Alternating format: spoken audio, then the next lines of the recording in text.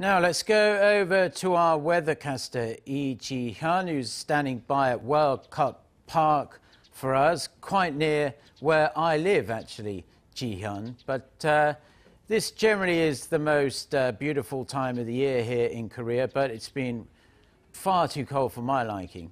But also, you have to have a decision over what to put on in the morning and then be able to take it off in the afternoon. I'm seeing people leaving their T-shirts and lighter jackets behind and going for the heavier versions these days. Good morning again, Mark. Yeah, roller coaster temperatures for sure, lots of ups and downs, but I can tell you that there will not be any dramatic changes in weather for the next 10 days or so. Well, it is getting warmer now under sunny skies, so I had to take off my thick winter jacket. It was making me too warm. But at the same time, I hope you're enjoying this brilliant view of World Cup Park that I filled with the beautiful silver grass. It's nice, crisp, under gentle breeze, under clear blue skies. And soon the capital region will also be covered with the orange, gold, beautiful autumn foliage. With that, let's talk about today's weather conditions.